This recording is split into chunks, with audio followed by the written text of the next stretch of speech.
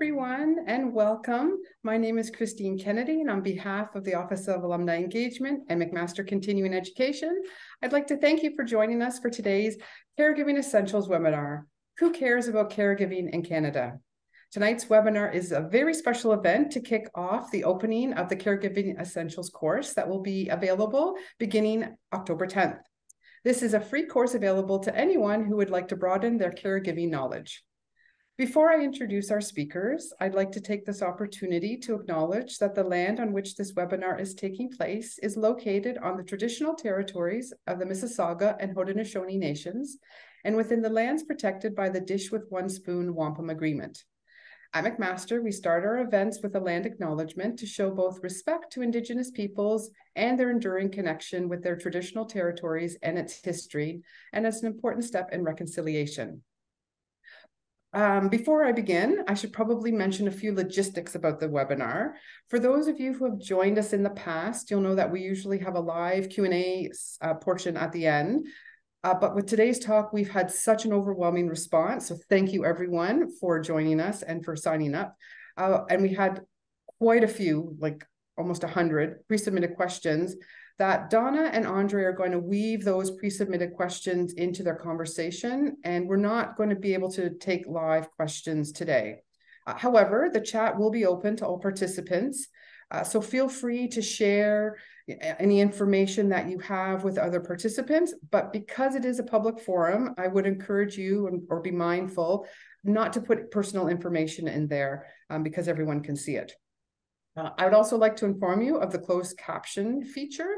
To activate it, please click on More at the bottom of your screen and then click Live Transcript, and your closed captioning should come up. Today's webinar is being recorded and will be shared on our YouTube channel. So with all of that out of the way, now it's my pleasure to introduce our two speakers for today's webinar, Donna Thomson and Andre Picard.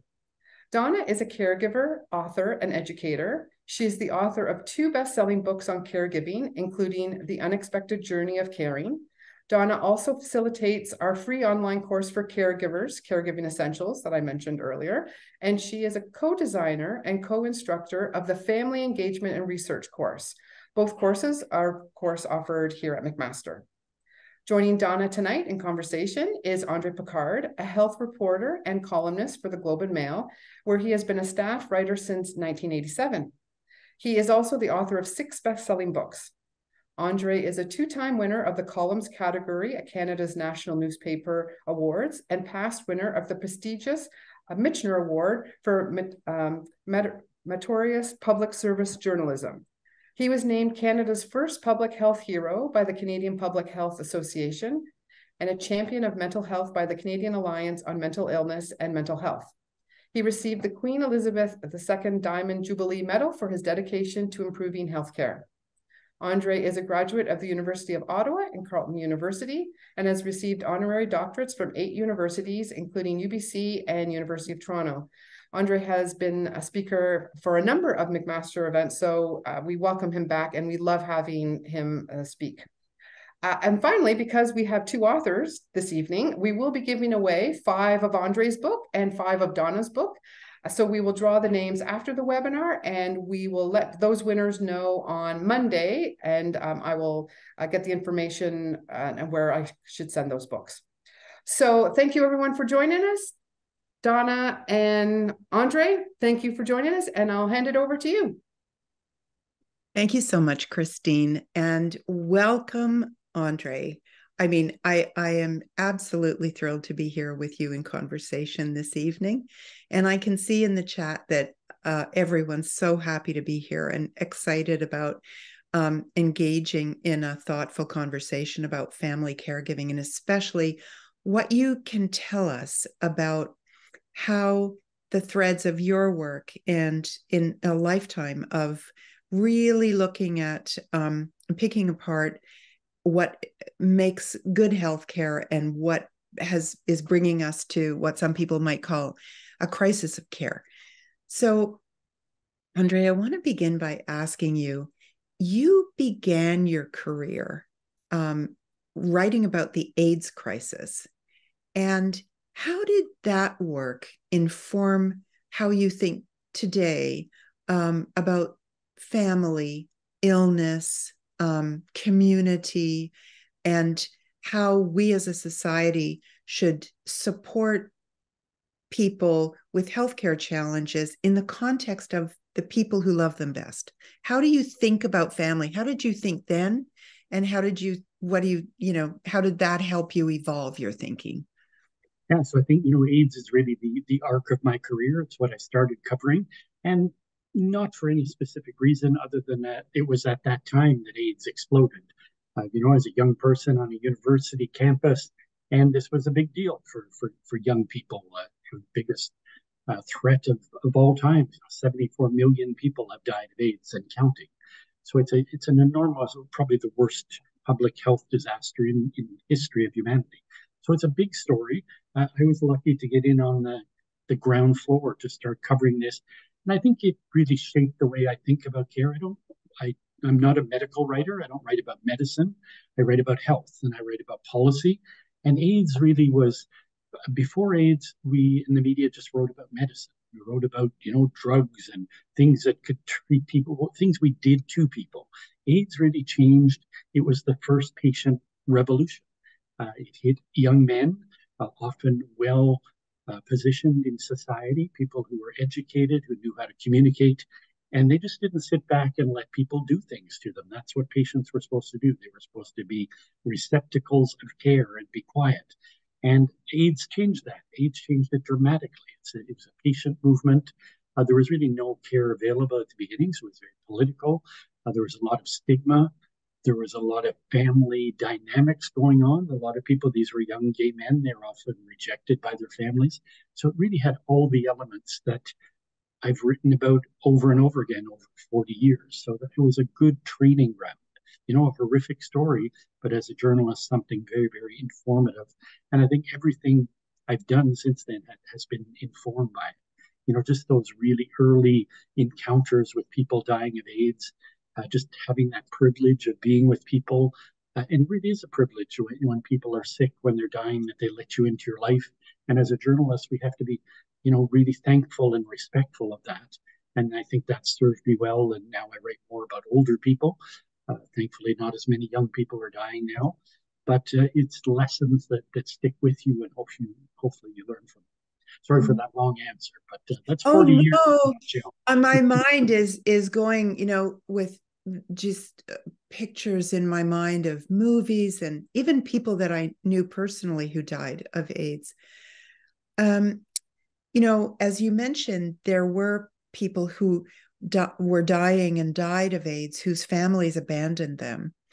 And as AIDS, the terrible epidemic grew, as you said, that a movement to push for research and galvanize the gay community became very, very powerful. And those who supported them, we saw that incredibly powerful response to AIDS. But we also saw people who were abandoned by their families, and in contrast to people whose families surrounded their bedside as they went through this terrible illness. And, counterpoint to that, we saw, as you wrote so well in your book, Neglected No More, we saw families who were not allowed to be with their loved one during the COVID crisis, the worst of it. And so what I'm interested in is your observations about what family means in illness. What is the difference, between the patient with a family and the patient without a family? And what should be our collective response to your answer? Well, let me start with that. In journalism, we love anecdotes. One of the first stories I did when I worked at the Globe was one of the stories that's touched me the most, that I remember the most over the years. I talk about it in my second last book. I talk about it in the introduction. I went into a hospital. This was early in the AIDS crisis. There was a lot of hysteria. People were afraid of catching AIDS from talking to someone who had AIDS, etc. And there was a man who was in the hospital in downtown Toronto, and the caregivers were afraid to treat him. He was in a room. They actually put a sign on the door that said radioactive, stay out. There's a lot of stigma. And I went in to, his partner had called and said, you have to expose this horrific treatment. I went into the hospital. I went into his room, and as I do, I went in, I introduced myself, and I shook his hand. He burst into tears. He said, "No one has touched me for days." And it was it really, that's something that's so impactful for me, just the realization of what little things count in healthcare. And that's an example of how family counts. Family's there giving you comfort. That's as important as the medicine. For him, it was much more important. Just someone touching him, recognizing him as a person. And I think to bring it forward to COVID, I wrote, as you know, many times about this policy of locking out families. And I think it was well intentioned, but it was horrible. It was very ill thought out. Families, no one in the world would have been more careful with their loved ones, but they were necessary. We know that you can't survive in long-term care without outside help anymore. There's just not enough paid help. And to lock people out, especially people with dementia who didn't really understand what was going on, it was just downright cruel. And I think it did accelerate the death of people. We know the impacts of loneliness. We know that being lonely is the equivalent of smoking a pack of cigarettes a day. We know that on your body. This has real effects. And, we just saw that repeated over and over. Who will ever forget seeing those photos of people standing at the window with, an older woman with dementia looking like, why are you abandoning me? It was crushing to see those images, and it never should have happened. We should have had PPE for families. Families were willing to take risks. It's better. Everybody knows it's better to spend some time with your family and die a little earlier than it is to die alone. That we know that, and people should be allowed to make that choice. So I think this is a poor policy choice, and it speaks to not having enough of the family voice and the patient voice in care. We still do what we did 100 years ago. We do stuff to people instead of with them. Yeah, well, isn't that the truth? Do you think that we will ever in our lifetime, or maybe the next generation, see a lockout of family again? Is this going to repeat itself, do you think, or are the lessons learned from the deaths in long-term care from, lack of care?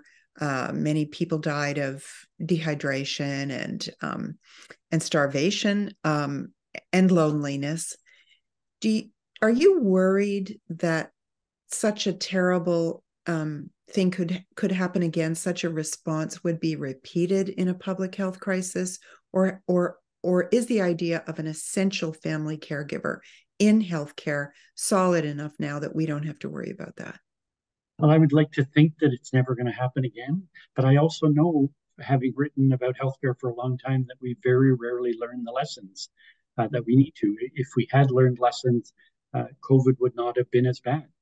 Everything we needed to do to prevent mass death from COVID was in the SARS report from 15 years earlier, and very little of it was implemented. So sadly, we have very short memories, and we repeat errors over and over again. But hopefully there will be some family memory, some collective memory, institutional memory that prevents us from ever doing this kind of thing again.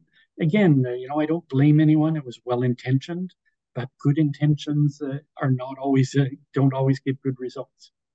No, it strikes me. I had a really interesting conversation in one of this in another webinar in this series with Brian Goldman about his book on teamwork, and I wanted to probe this idea of family members being on healthcare teams.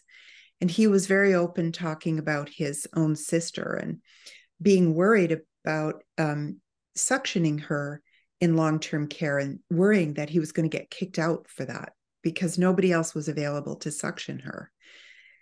And, this idea that in some way, it's really weird how healthcare systems and people that work within them seem to pretend that they don't need families, that there is a healthcare transaction taking place that is between the healthcare provider and the patient and doesn't involve anyone else who isn't a professional. And then, so then we went through COVID, and then we became families, had a designation of essential family caregiver, even in Ontario hospitals with a lanyard and identification and full PPE, which many of us really welcomed. But then we began to worry a little bit about what are the unintended consequences of being professionalized as a mother, daughter, sister, brother. Do you have any thoughts about that? Yeah, I think it's something that I have mixed feelings on that, being a team member. I think we have to respect families, we have to live with them, but I do worry that we dump too much responsibility on families, and it's not fair. I also worry that people don't have adequate training. One of the reasons I want to participate tonight is I think this program you're doing is so essential. Having been a family caregiver, I know that this stuff we don't learn it by osmosis, right? The first time you change a continence pad is something you never forget. And the first time you bathe someone with dementia, you realize this isn't a given. We all take baby courses, right? Everybody takes parenting courses now. Everybody should be taking eldering courses, or whatever word you want to use. And that's not to infantilize people. It's to be the reality of our society is people live a long time.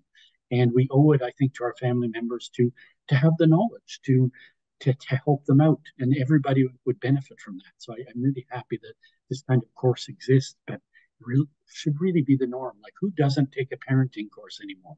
So maybe we should call it a grandparenting course. I don't know what the proper wording is, but that's the kind of stuff we have to bake in.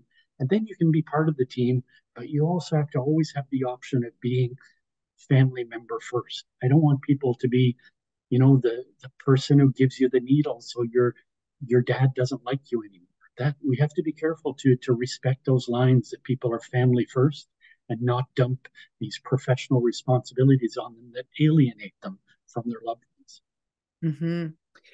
Yeah, personally, I've been in the position where I've had to hold our son down for painful procedures, and that was a terrible, terrible thing to go through.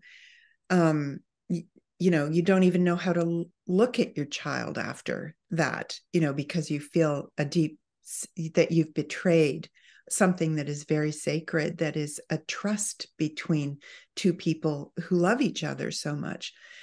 So, yeah, on the other hand, I hear from so many caregivers that there is no one else. There's no one else. There is no professional to do these tasks. And I think many people feel that they don't have a choice, or that that there is no way to advocate that isn't going to make things worse, that the systems will come back and consider you persona non grata or something like that. And these things do happen too. But Andre, I want to ask you, I hope this isn't too personal, but you alluded to your own family caregiving a minute ago. And I wonder if you can tell us about that and how your own family caregiving, how did that really influence your thinking about healthcare and about the positions you take on policy change and on the social contract between patients, families, and the world at large in Canada? Yeah, so to give you a little background, my mom had COPD, and then gradually, because of her lung heart condition, she had these little TIAs, mini strokes, ended up with vascular dementia. So that was her journey. My dad had fairly early onset dementia in his late 50s and lived a long time, but most of it in a nursing home. So I always say my parents' illnesses were my education.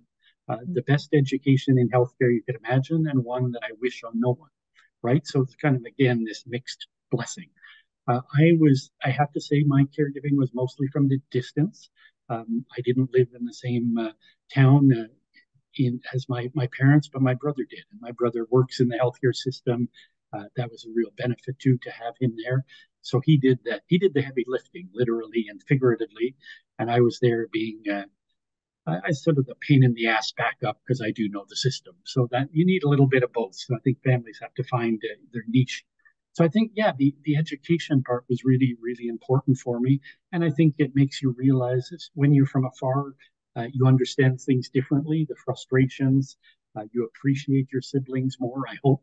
You know, there's a lot of family dynamics that come into this that are very complicated. And of course, I'm older. I have family members who have all manner of family conditions that they've gone through, and you learn from all this. And you, in my position, people always call me for advice and stuff. I'm not always good at giving it, but and people in my work do share their stories with me to a shocking degree. Sometimes people will overshare, but again, as I said earlier, that's a real privilege to be able to hear people's stories, and you try and be respectful and not respect their privacy, only write what's necessary and basic to tell the story.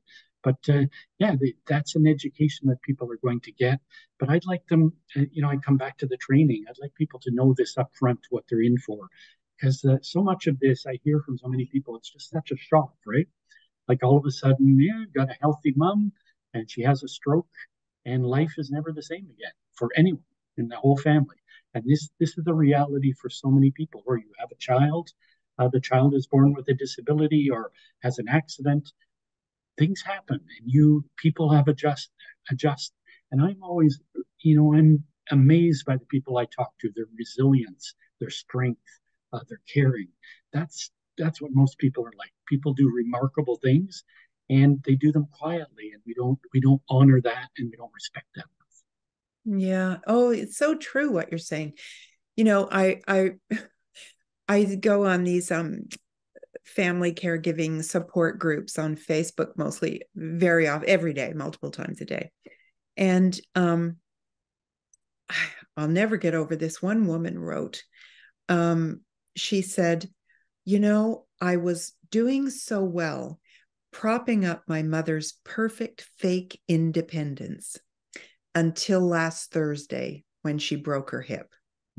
And that just says so much about, describing what you just said about how it comes at us. It crashes into us, these responsibilities that we have no training for, we're not prepared for.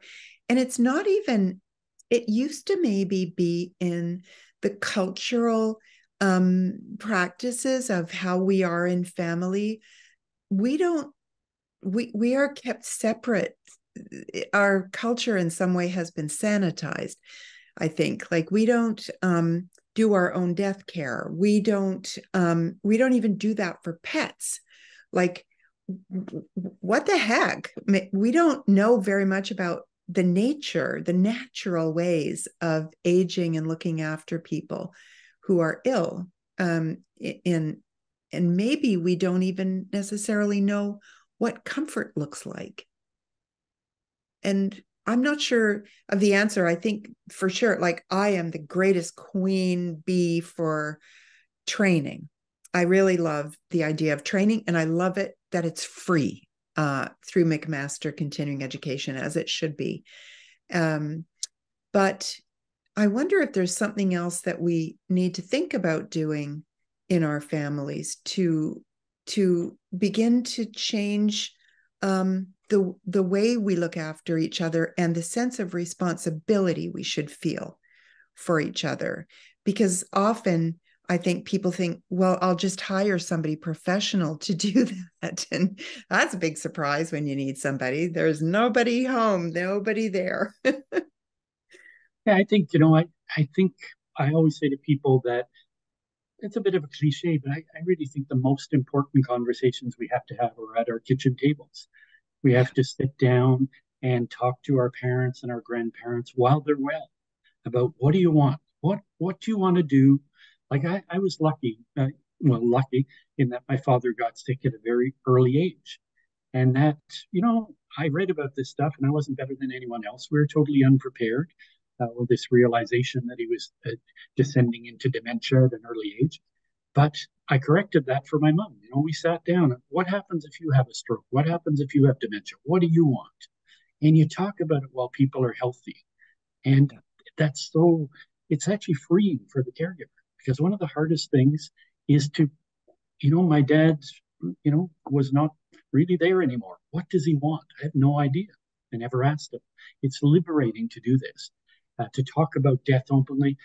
People think that older people are afraid of death, and they're not. They're afraid of being abandoned. They're afraid of suffering, but they're not afraid of death. And if you let them have these conversations, I have these conversations with people, and it's really enlightening and it's liberating. And I think it's really important. And the other part of the answer I want to add is, you talked about culture and how we used to do this. I think we have to be careful about not romanticizing the good old days. Oh, yeah, I agree. Yeah. I always say that, people who think there were good old days weren't there, right? Because, people, my grandfather was displayed in the living room and we all gathered around. That was lovely. But, he had terrible medical care. And, he had a family of 17 children and only one of them was there to care for him. There's downsides to the old days as well. So I think let's do it in a modern way. We have to adapt to the reality that kids often live 3,000 kilometers away. So how do we adapt to that? What can the person who's afar do? They can contribute money, they can be on the Zooms. Families have to figure this out in a modern way and not pretend that we should all live in the farm and, take care of grandpa. That's not going to happen. Yeah. Oh, really good point. Which brings me to a question, and I'm going to get to some of the questions that people sent in just a minute. But, you're talking about your family and how liberating and empowering for everybody it is to have a conversation about the things you want and you don't want if you become incapacitated or have a serious illness or a terminal diagnosis. So I am 68 and I've been thinking a lot recently about what I want. And how do I want to age, especially because I've looked after so many people in my family and I've seen what I like, what I don't like. My husband is a little bit more reluctant to maybe get into the thick of these discussions, but boys will be boys. What can I say? Yeah. But I wonder, knowing everything about healthcare that you do, how do you want to plan your older age? Have you thought about it? And are you aware of some good practice that is going to be easy, maybe on your your kids, your family members, on yourself? I think I'm like everyone else. I have a certain vanity. I'm always going to be healthy until I die, right? That's what we all assume.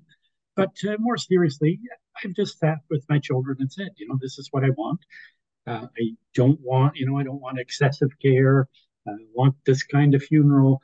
Just talk about that. They were around when their grandparents died, and I hope that lesson's been conveyed. But also, I don't want to put too much of a burden on them. They're so young, right? So I just want them to know the basics. And I say to them, it'd be great if you can care for me, but if you can't, that's okay. That's why we have money in our wills, and hopefully there'll be some for me. And if not, dump me in the crappy public system. That's fine. I don't want them to have the guilt or whatever. But again, I think that the most empowering thing we can do is just talk to them that it's not some secret. I'm not going to live forever.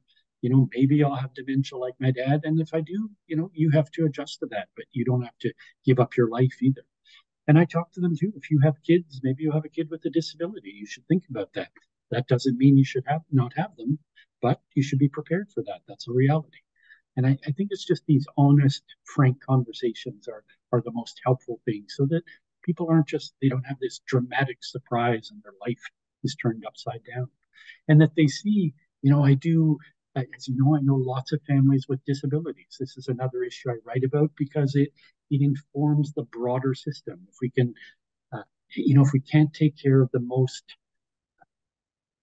I don't want to say the word needy, but the cases that are the most challenging, if we can't take care of them, we can't take care of anyone properly. So you have to focus on the hardest cases, and that's why I like to write about them. They're challenging, But, people with disabilities, people with dementia, they have great lives. Yeah. I always remember doing a story about a caregiver many years ago. And we went and I went and lived in his home for several days, and he was taking care of his wife, and I was there around the clock. She was up in the middle of the night. It was challenging.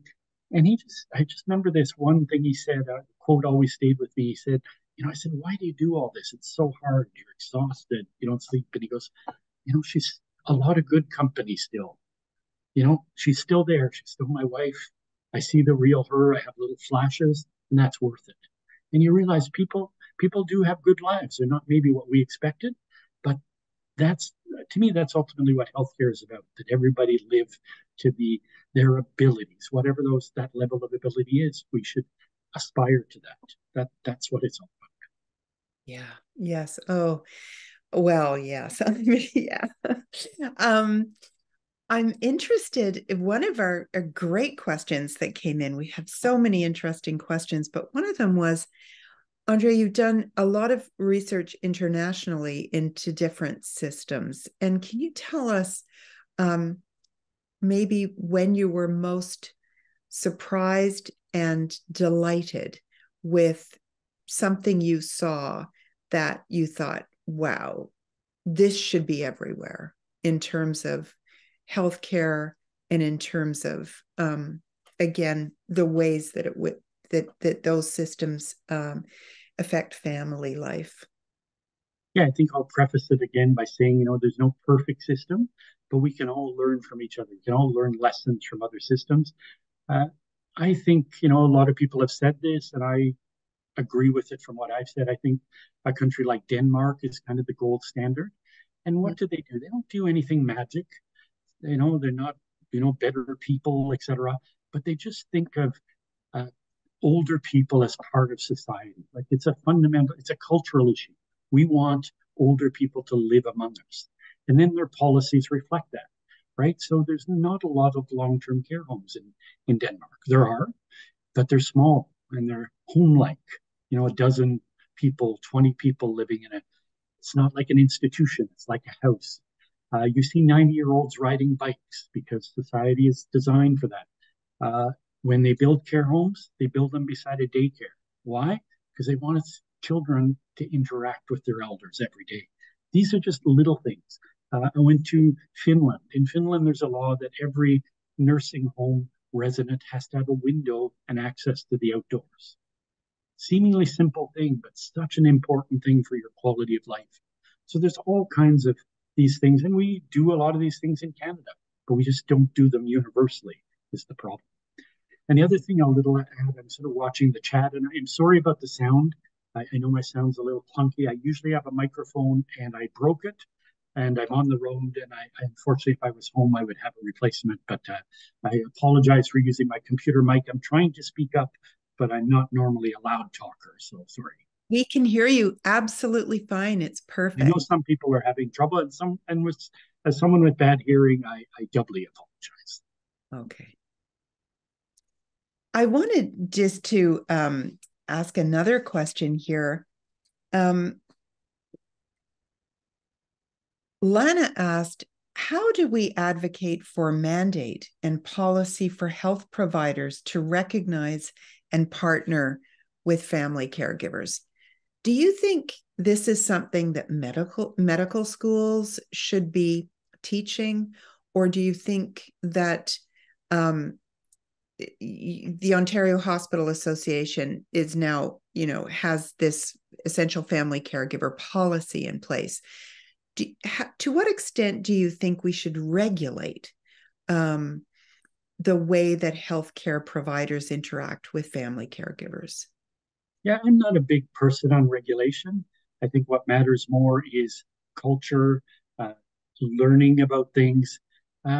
Policies are all great on paper, but if you don't believe them, if you don't live them, they're not useful.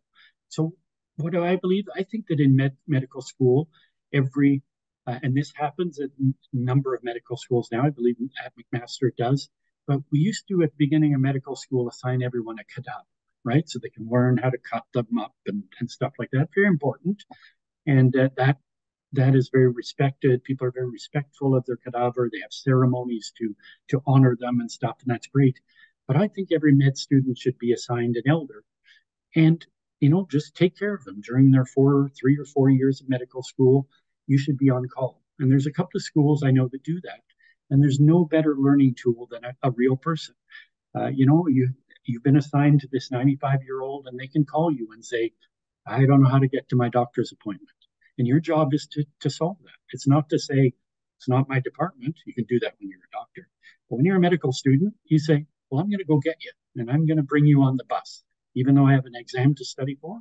Because if I don't, I'm going to fail because you're my number one responsibility. That's how you teach things. You don't do it by writing long-winded policies that people are going to shrug off. You do it by making this real for people. And, the students I've talked to who are assigned someone like that, they become very, very close over a number of years.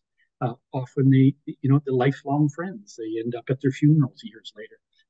There's nothing more impactful than just a dose of reality, especially for, the 22-year-old. That opens your eyes. Yeah. Oh, I know. And I have just been advocating to no avail for so many years about putting a home care rotation into med school, because as we know, so much of healthcare is delivered in the home. That is the environment of health. And and very few physicians make home visits anymore. So it's part of that. Well, why aren't you taking your medication? There might be just a reason in the house that that isn't working and causing non-compliance or whatever. So I also just am skipping around because we have so many questions here. Yeah, about the healthcare labor shortage. This is the healthcare labor shortage, as we know, the crisis of paid care and clinicians and everybody in healthcare is having a huge knock-on effect on the burden of care for family caregivers. What do you think we can do about the shortage of care? Yeah, I think first of all, we have to realize it's not going to be solved easily. We're out of labor. That's the reality. We're not going to magically create more people, have an aging workforce. People don't want to do these jobs, especially like the personal support workers. They're all going to places like McDonald's because they get better pay, better work conditions, etc. So the reality is we have to figure out how to do it with less. And it's not going to be easy because there's not enough now. So I think a lot of it is we have to make sure that every health professional works to their full scope of practice. We have to make sure that I was just at a conference today of physicians talking about the administrative burden. So doctors do roughly 12 hours a week of paperwork, all stuff that could be done by someone else. Imagine if every doctor did 12 more hours of work, actually seeing patients, and somebody else did that work. And in this case, it could be an AI bot, it could be a person, but that would free up almost 600,000 visits. So that's just one example, right? We have solutions out there. So it's doing care more efficiently is what we have to do in the short term, because we're not going to magically create more doctors. We have to be a little smarter about our policies. Currently, there's been an edict that family medicine is going to have an extra year of residency. Yes, came out. That's going to delay the entering into practice of thousands of doctors for no good reason. That's not going to make them better doctors. It's going to make them better students. And we don't need that. We need them to do, like you said, we need family medicine residents to do more interesting and varied things. We need them to go to reserves. We need them to do home care. We need them to go to nursing homes. We don't need them to sit in a classroom for another year. So don't make policies that make things worse is one important one that I don't think our policymakers has sunk into them. And then I think there is going to be more burden on families. So then the question becomes, how do you do that? Well, we have to be more supportive of them, financially and otherwise. So training, I'm a big, as you know, big advocate of training people because they're going to have to do it anyhow. So they might as well have skills. We need to give them tax breaks. We have to have programs like we have a wonderful, I'm a big fan of the government's $10 a day daycare. But as I wrote when they introduced that policy, wonderful policy, but where's the $10 a day elder care? The reality is that more women in this country care for their parents than care for their children. That's the demographic reality. So where's the support at the other end of the spectrum? So our policies have to be more thoughtful and more forward-looking, and they have to be grounded in the demographics of today. Sadly, we have a healthcare system that's built for caring for young, healthy people. It was fashioned in the 1950s and during the baby boom, and it wasn't fashioned for the baby boom plus 65 years. And that's the reality. We got to catch up with the demographic reality. And I'm not catastrophizing aging. I think aging is a wonderful thing. We should be celebrating the fact that people are living to 100 now, that centenarians are the fastest growing demographic. That's wonderful. It's not a catastrophe. The catastrophe is that we're not adapting our policies to reality. Yeah. Oh boy, so well said. You and I are both, I think, big supporters of the new-ish Canadian Centre for Caregiving Excellence. And I'm an advisor there, and we have a really exciting summit coming up in Ottawa, November 6th to 8th. And I'm delighted to say that you are the keynote at that summit. And I wonder, I think Christine will put the link to the summit in the chat, and I hope everyone will register. It's highly subsidized, so it's not expensive to attend, and there will be a hybrid online version. It's very, very affordable as well. But the Canadian Centre for Caregiving Excellence is working very hard on a political advocacy strategy to try to get a national strategy for caregivers in Canada.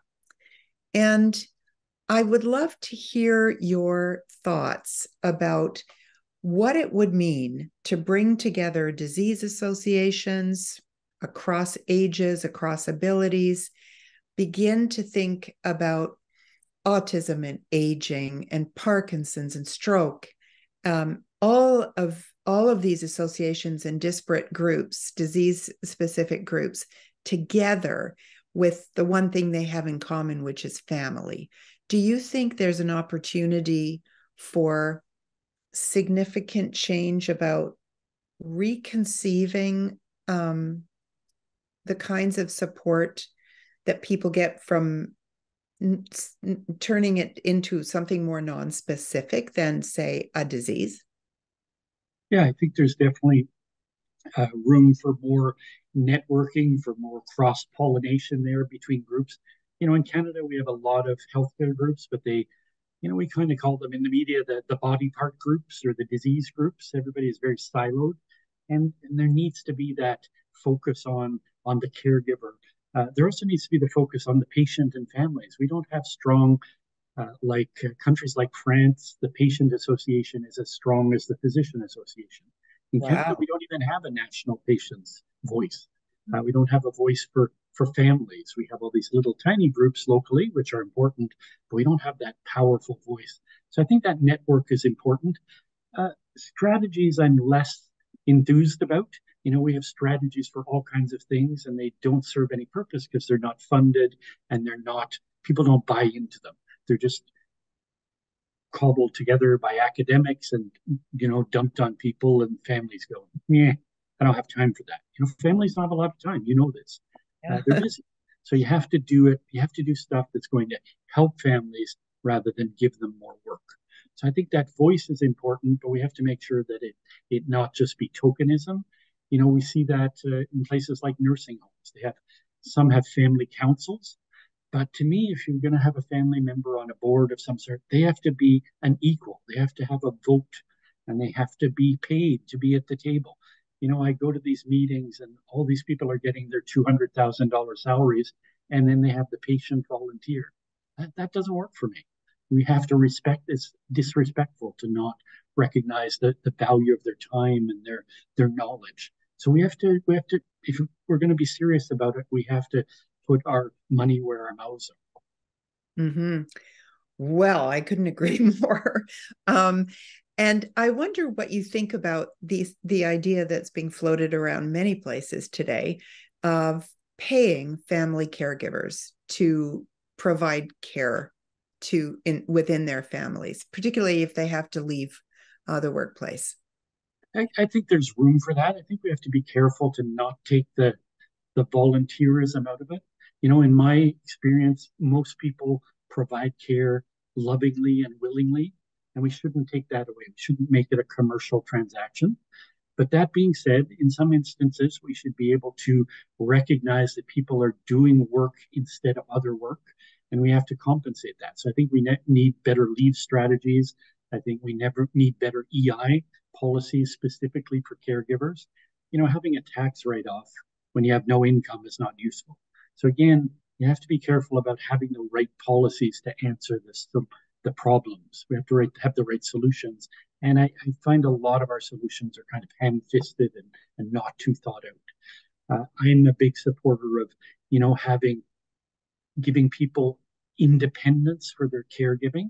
So instead of, we have all these institutions and they cost money, but allocating an amount of money and saying, listen, you can use this the way you want. If you feel you need an in-home person to come 5 hours a week, or maybe you need someone to take your kid to the mall, to give you a break, some respite care.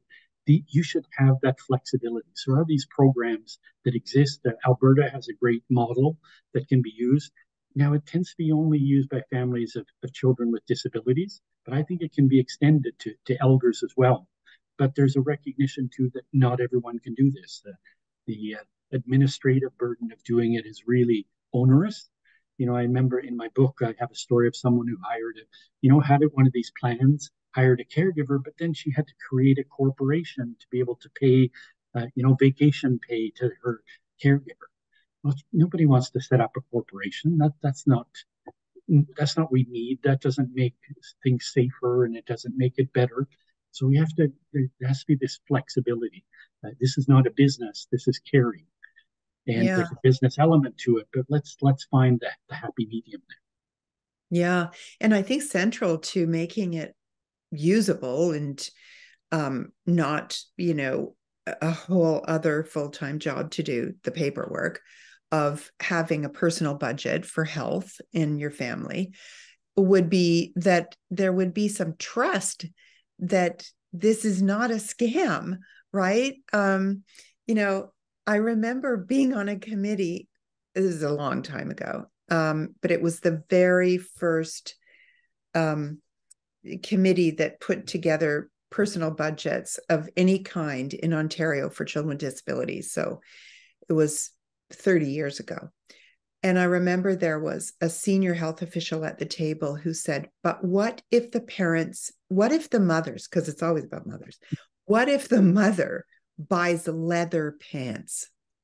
And I could not believe that this guy said this, because my life is looking after someone with 24/7 awake nursing care needs. And I just thought, are you kidding me? So I do think there needs to be, and there's plenty of evidence now in terms of poverty reduction, that people, if given a basic income, for example, buy what they need, with very few exceptions. So yeah, maybe there needs to be a little bit of basic trust too between the government entities that need, I don't know, accountability, that 12 hours of paperwork doctors are doing. It's kind of crazy, isn't it? Yeah. And I think, we have to start with the premise. The reality is most people ask a lot less than they need. It's not the opposite. There's very little scamming. And if there is, that's easily dealt with. That's a totally different issue. But that's the reality. The reality is most people bend over backwards. They work themselves. literally to death sometimes, and they don't ask for much. So I think, yeah, this whole attitude that we're going to get scammed, it just doesn't hold water. And I noticed in the chat, someone, I should have mentioned, Newfoundland does have a very good program for compensating family members. Now they have a real serious labor shortage too, but that's one way they've dealt with this, and it is a good program. And it isn't scams. People do take really good care of their loved ones, and they get a little bit of support, sort of like an EI type thing. Mm-hmm. Well, it's wonderful to know about these, optimistic lights in different parts of the world, in different parts of Canada, where we can look at these hyper local, wonderful programs that are working really well for neighborhoods and people. And it's kind of informal support that's organic to where people live. And if we could somehow bottle that. But I think some of the energy, for example, at the Canadian Centre for Caregiving Excellence is about bringing some of those examples together and trying to figure out how to scale them. Yeah, I think we have time for one more question. And I wonder if I can ask you, this question really just kind of touched my heart. It's from Joanne. She asks, how will family caregivers ever cope? Our governments at all levels have abandoned us to do unpaid healthcare work. It's so hard. And where can we find hope? Where can we find optimism that it won't be so hard, that we haven't been abandoned? Where can we find some evidence that we're not abandoned? Yeah, I think we have to find hope in places like this, where hundreds of people have gathered together. They're sharing this wisdom. Just having a little basic support goes a long way. It doesn't substitute for not having the caregiver available or for having money to eat, but it can get you through the day sometimes. So I think there is reason to be hopeful. I think the other thing is we have to keep hammering away at policymakers. The reality is, and politicians, the reality is they have mums and dads too. Nothing changes a politician's mind faster than their father having dementia. And I can tell you, I hear from politicians all the time because I hear from families, and then they're all of a sudden thrown into this, like we all are. It just happens suddenly, often. And then, what do I do? And I say, well, you do like everyone else. You start phoning around, and you hope and you pray, and you use your contacts, and then you bother your fellow MPs and you tell them to do better, because you shouldn't have to go through this. So I think there's a lot of this. It's just seeping into society. This is the new reality, and it's a reality that's failing us. So we have to poke away at it. I think there's a lot of good stuff going on. COVID was a horrible, horrible thing, right? 53,000 Canadians died of COVID, half of them in nursing homes, where 1% of the population lives. It's a horrific, this is one of the worst disasters in Canadian history.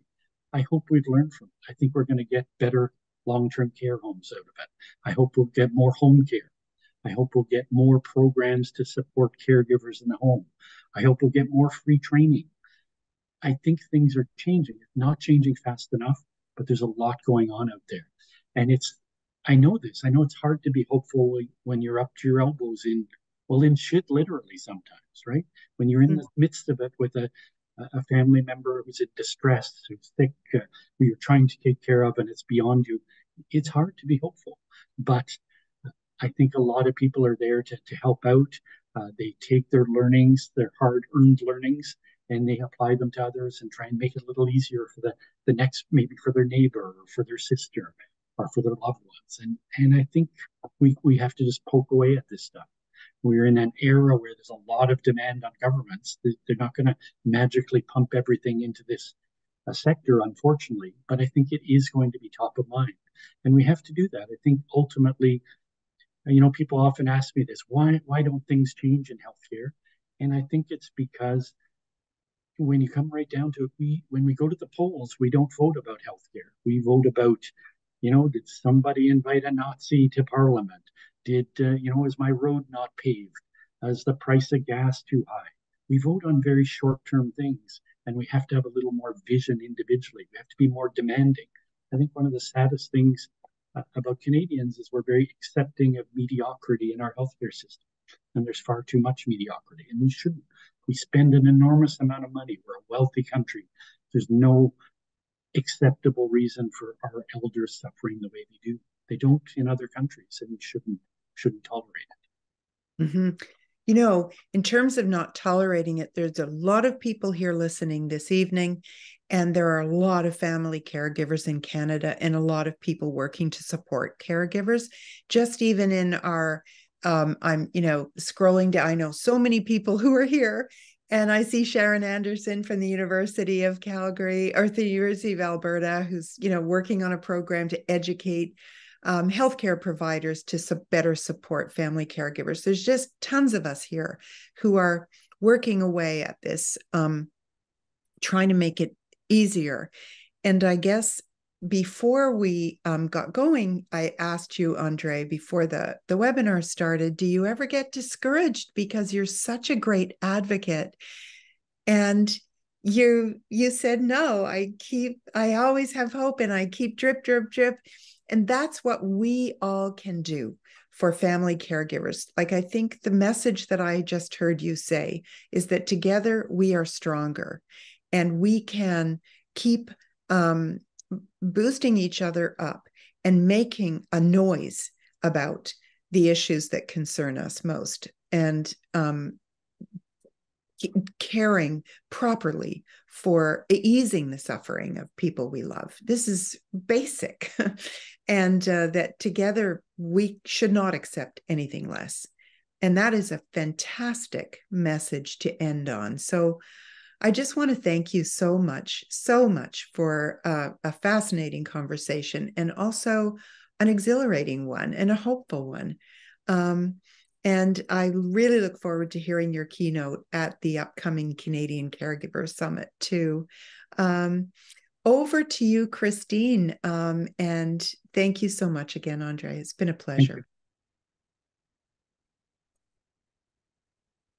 Thank you, Andre and Donna. Sorry, I'm just trying to facilitate so many things in the chat and in the Q&A.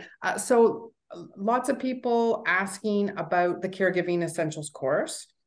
So it is a free course, as Donna was just saying. Sharon out in University of Alberta, out of U of A, is trying to has put stuff together. We need resources, and McMaster has this wonderful resource for people. It's free. Donna is the facilitator. It's asynchronous, so you work at your own pace.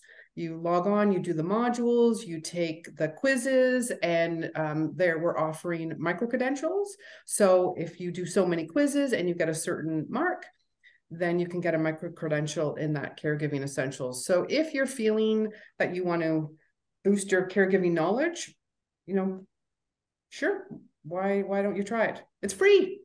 And these webinars that we run are sort of to help complement the material that Donna goes through. And there are many. I'm going to ask Shelley. So Shelley helps run these webinars. I'm going to ask her to put in the chat the list of the YouTube channel, so you can see all of the previous webinars that have been run over the last year or so. And in the chat, someone had mentioned the waiting. The waiting room revolution. The waiting room revolution. So people who are familiar with the two McMaster researchers, Samantha Winemaker and Cienciao, Dr. Cienciao. Yes, they have a webinar. No, sorry, they have a website and they have a podcast. So I can put a new book too. And a new book that just came out this fall, right? I think it just came out. It's called Hope for the Best and Plan for the Rest. And it's wonderful. So I am going to put in the chat here. Sorry, everyone, because I didn't give this to Shelley. Here is the waiting room revolution. I've just put that in the chat if you're interested in that one. So I've mentioned a couple times now, this webinar was the first one to kick off the Caregiving Essentials course.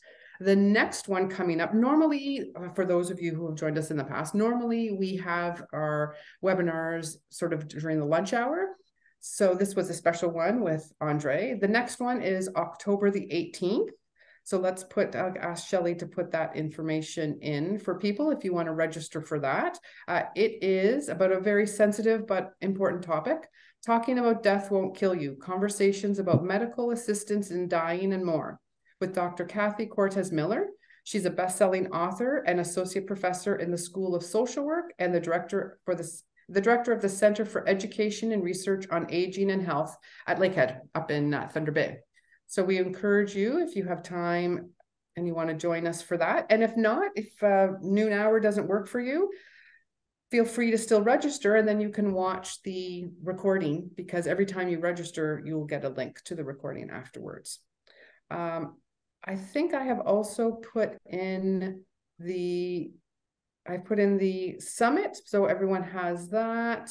The YouTube channel we have put in. I'm just making sure. I think I have covered everything. The course opens up, the registration opens up Tuesday, October 10th. And, oh, I didn't put Donna's book. Like I said, we will be giving away some books. So let me just put the links in. You might not want to buy them until after Monday, but if you're interested, I'm going to put the Indigo links in there to help support Canadian publishers, or I guess they're retailers. So I think that is all I have to say. Have I missed anything, Donna? No, not at all. You did a great job, especially since you're in France and it's 1 o'clock in the morning. Oh, it's now 2 o'clock in the morning. Yeah, you can see the bags under my eyes anyway. Oh, go to bed. I will go to bed. So thank you, everyone. We had such a lively, thanks to everyone for sharing in the chat. Great conversation there. People were able to, use each other as resources. That's one of the best things about these webinars. That's why we encourage people to come here and bounce ideas off one another.